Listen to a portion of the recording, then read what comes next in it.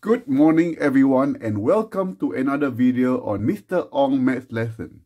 This morning we'll be looking at the 2020 NCEA Tables, Equation and Graph NCEA Level 1 examination, and today we'll look at question 1. In the future videos, please watch question 2 and 3 if you want to ace this external at the end of the year. So let's go. So now, the first question, they give you the graph and you are going to find the equation of the graph. So this is the straight line graph. The equation of a straight line graph is always y equal to mx plus c. So your job is to find your m and your c. So for c, is the y-intercept. In this case, you can't find the y-intercept. So we have to use substitution to make sure we are right.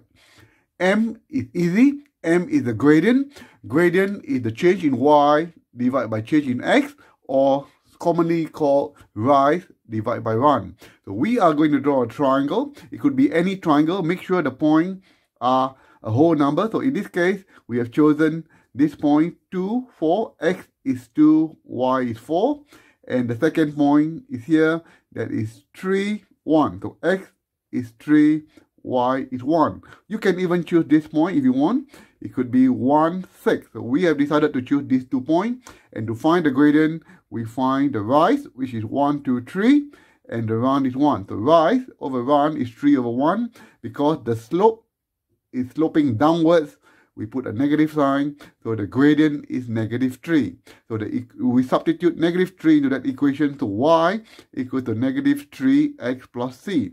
Normally, if you can see the y-intercept, we can just put the c there. But unfortunately, for this case, we cannot find the y-intercept. To do that, we do substitution. So we can substitute either using this coordinate or that coordinate. So suppose we have decided to use the second coordinate, which is 3, 1. So x is 3, y is 1. We substitute that numbers into this equation. Instead of y, we're going to replace by 1. Instead of x, we replace by 3 plus c. Then we expand it. 1 equals to minus 3 times 3 is negative 9 plus c. To get your c, you plus 9 on the left, you plus 9 on the right. The 9 will cancel out. So c equals to 1 plus 9 equals to 10. So once you found your c and your m, put it back into this equation. So the equation is going to be y equals to negative 3. Your gradient is negative 3x. And the y-intercept is going to be 10.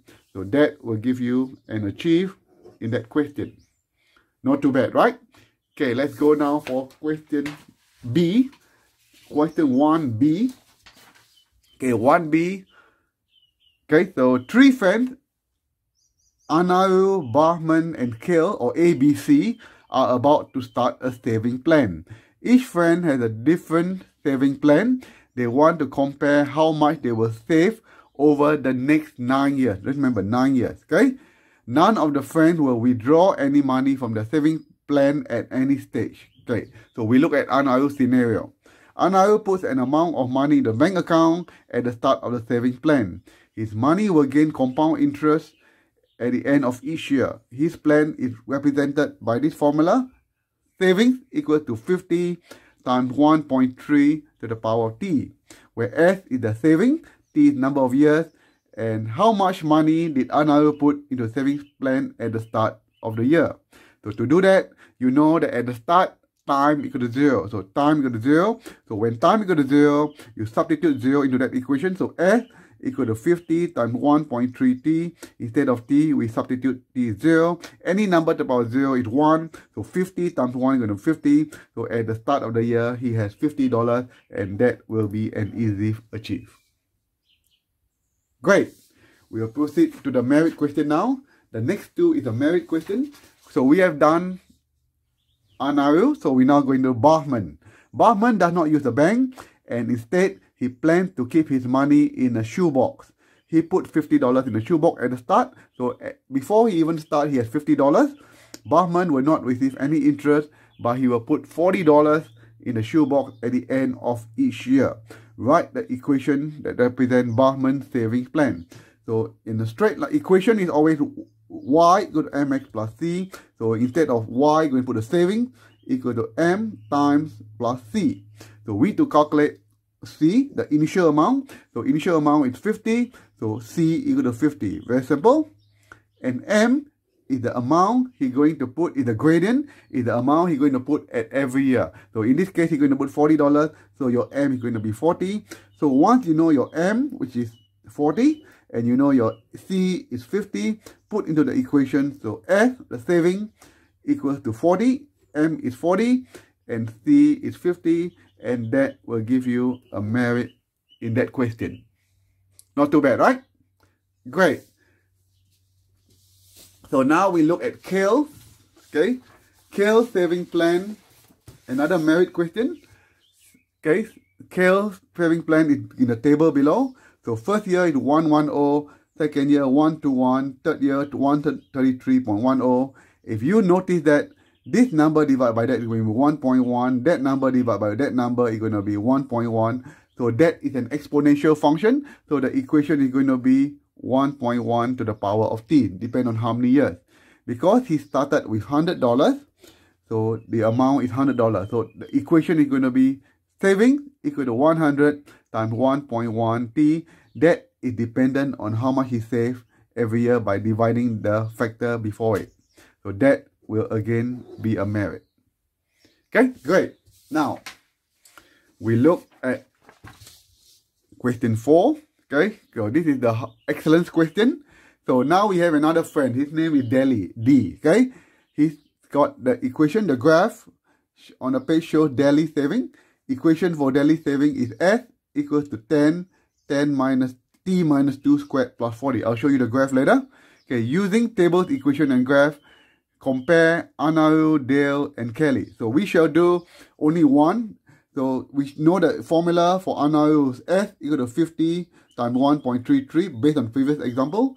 Kale is 100 times 1.1 to the power t. We also found that in the previous example. And daily formula is given here, 10 bracket t minus 2 squared plus 40. Okay, so now we are just going to substitute the numbers. So we're going to substitute 1 to up to 9 and get the values on the table. So for simplicity's sake, we're going to choose only one. We're going to do 2. Okay, so we take time equal to 2, years 2. So when t equal to 2, Anaru has this formula, 50 times 1.3 power squared, because t is replaced by 2. Put in your calculator, it's 84.5. That is how we get 84.5. Got it? Great. Kale formula is this. So instead of t, it's going to be 100 times 1.1 to the power 2. And we found it to be $121. So that's why we get $121. And of course, daily, when t equal to 2, very simple, t, 2 minus 2, this part is going to be 0. So 10 power times 0 is 0. So the answer is 40. That's how we get 40. So do the rest for year 1 to year 9, and you come up with this table. Okay, once the graph, the table has been given, we are going to plot the points on the graph. So now we look at Anaru. Anaru is this line here. So what we do, year 1 is 65. So Anaru is 65. Year 2 is 84.5. And year 3 is 109.85. And keep on plotting until you get all the 9 points. And then you're going to join all the points. And that will be the graph for Anaru. Not too bad, right? Then we go on to Kale. So the Kale is, the first year is 110. So Kale, first year is going to be 110. Second year is 121. Third year is 133. And 146. And so on. Again, draw a line. And that line is the graph for Kale. And last but not least, we have Delhi.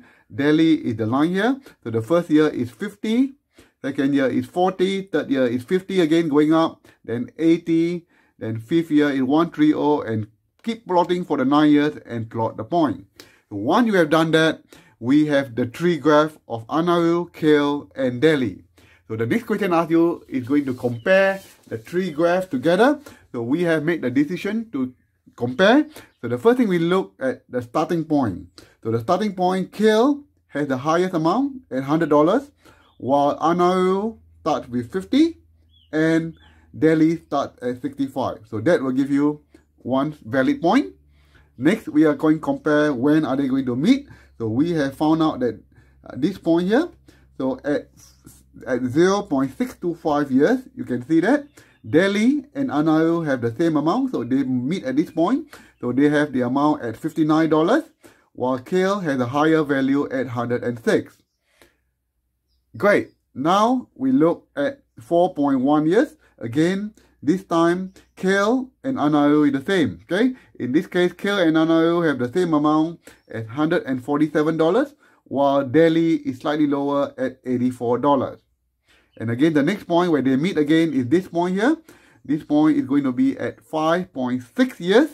In this case, KL and Delhi have the same, and their amount at 170, while NIO is way above that. It's going to be at 217. Okay, so as the time goes by over a long period of time, you can see that NIO and Delhi is going to go up way up there, while KL will remain here.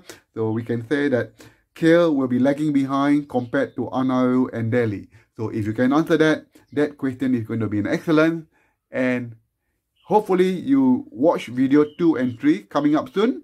If you can watch 1, 2 and 3, you should have no problem passing this internal. If not, you should be able to get at least a merit or excellent.